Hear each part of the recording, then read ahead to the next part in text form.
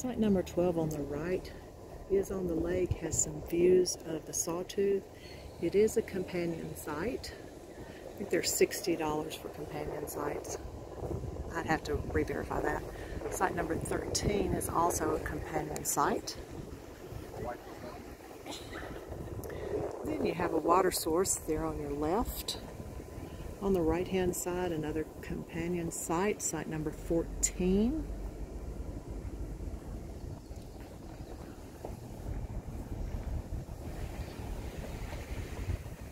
Vault toilet on your left. And site number 15. And extra parking.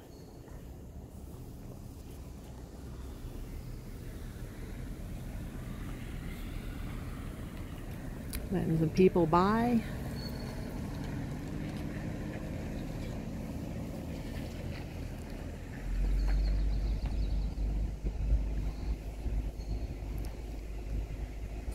We have some extra vehicle parking on your left and another water source, recycle bin and trash receptacles.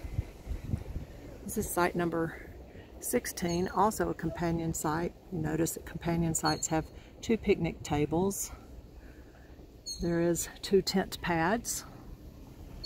Site number 17 on the right. Very nice. Does have some shade for these hot summer days.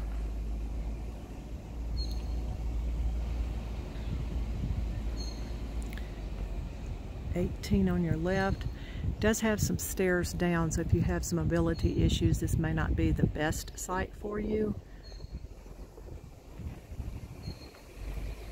Site number 19.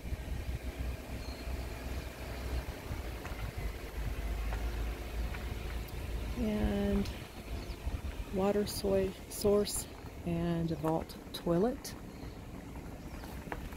It is Redfish Ridge Trail, Redfish Inlet, and Decker's Flat. Access from this area. That was site number 20 on your right. Again, if you have some mobility issues, this does have a down slope to the picnic table from site number 21.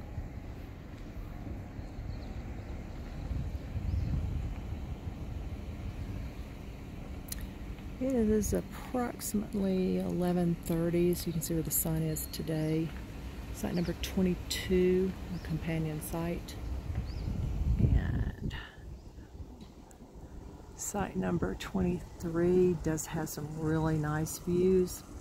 Not as clear, but you can see the water and the Sawtooth from this spot. This probably would be a great option if you needed some space, wanted to see the water and the mountains. Site number 24. And there's we made the loop. Now we're heading back out again